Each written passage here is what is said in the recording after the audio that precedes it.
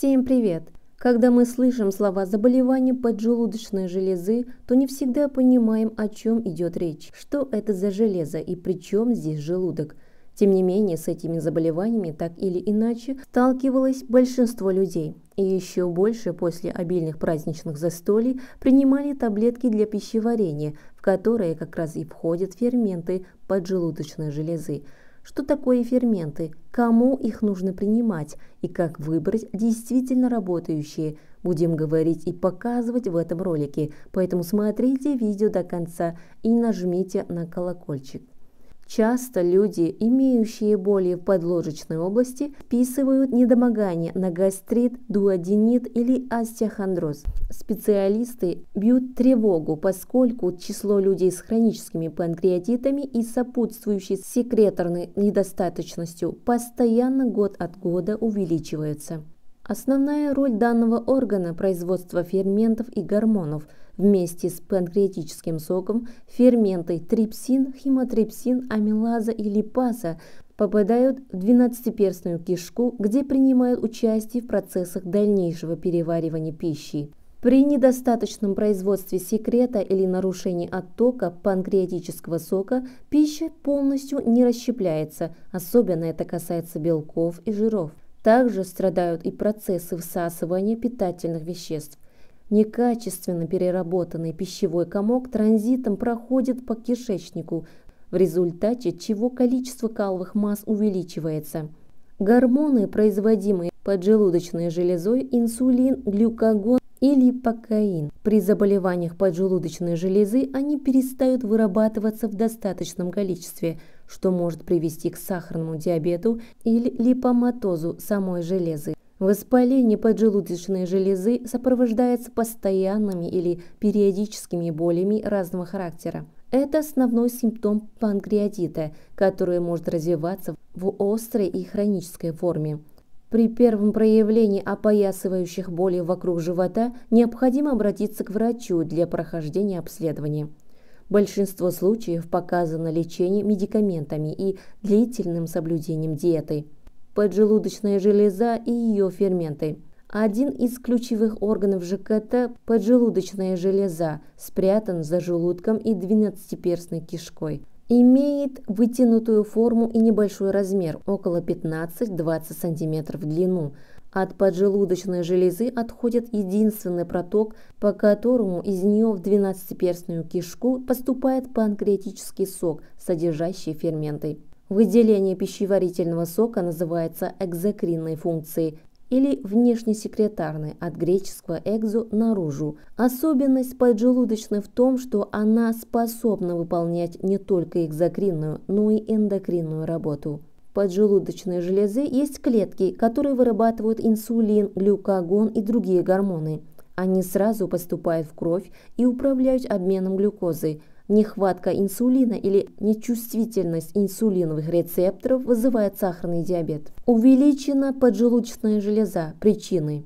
При поражении панкреатитом поджелудочная железа увеличивается в размерах, что хорошо заметно даже на рентгеновских снимках. К развитию патологии приводят такие причины: поражение, разрушение поджелудочной железы или ее удаление после операции, наследственные проблемы с выработкой пищеварительных ферментов, осложнения после удаления желудка. Ферменты синтезируются железой, но не могут пройти через протоки из-за скопления камней или опухолей.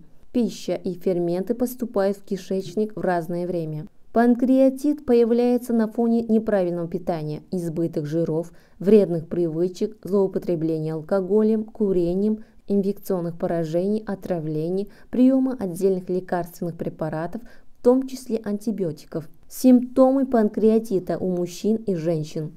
У мужчин и женщин панкреатит проявляет себя сходными симптомами. Основным является резкая боль, которая опоясывает живот и может отдавать в спину, лопатки. При этом ощущения не усиливаются во время кашля, чихания или глубокого вдоха, что характерно для холецистита, аппендицита. Иногда болевые ощущения сопровождаются рвотой и тошнотой, которые, однако, не приводят к ослаблению симптомов.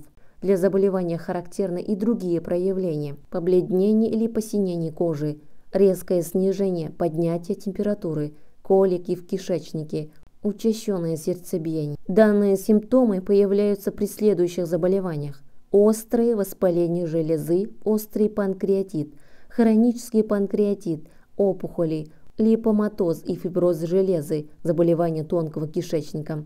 Внимание! Панкреатит в острой форме может повлечь внутренние кровотечения, что часто приводит к летальным исходам. Поэтому при первом возникновении болезненных ощущений хронического характера необходимо пройти диагностику. Профилактика. Следует избегать злоупотребления жирной пищей, алкоголем. При избыточной массе тела необходимо снизить вес. Также не следует использовать некоторые пищевые приправы, особенно острые. Своевременно лечите заболевания желудка, кишечника, органов желчеотделения и соблюдайте назначенную врачом диету при панкреатите. Чем восполнить ферментную недостаточность поджелудочной железы? При ферментной недостаточности лечение должно устранять симптомы и помогать пище полноценно усваиваться. Заместительная ферментная терапия – это основной способ справиться с экзокринной панкреатической недостаточностью, и в идеале прием препаратов имитирует естественную секрецию поджелудочной железы, однако начать стоит с изменения образа жизни. Как лечить воспаление поджелудочной железы? Обнаружив у себя симптомы заболевания поджелудочной железы, обращайтесь к врачу. Он выявит причину заболевания и назначит медикаментозное лечение, диету. Если воспалительный процесс вызван закупоркой выводных протоков, для спасения жизни пациента может потребоваться срочное оперативное вмешательство.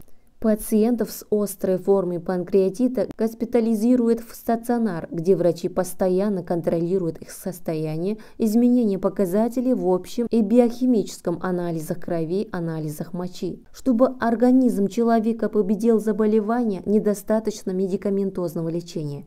Для успешного выздоровления или снятия приступов при хроническом течении заболевания нужен холод, голод и покой. Пациенту полезен постельный режим. В первые 3 дня рекомендуется полный отказ от пищи. Питательные вещества вводятся внутривенно. Для снятия болевых симптомов на живот кладется холодный компресс. Диагностика. Чтобы подтвердить диагноз и оценить состояние пациента, гастроэнтеролог использует лабораторные и инструментальные методы диагностики. Общий и биохимический анализ крови выявляет признаки и показывает количественные характеристики воспаления, определяет уровень билирубина, ферментов. Анализ мочи показывает уровень ферментов.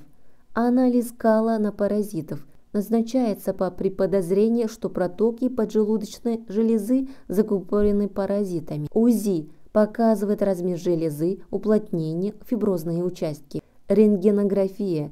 Если есть возможность, назначается более информационное обследование, эндоскопическое, ретроградная холангиопанкреатография, назначается для обнаружения камней или других тел, закупоривающих протоки. Зондирование характеризует внешнесекреторную функцию железы. МРТ и КТ выявляют некроз тканей, границы пораженных областей. На этом наш ролик заканчивается. Напишите в комментариях, в какую тему хотите следующий ролик. Я буду очень рада за вашу обратную связь. До новых встреч!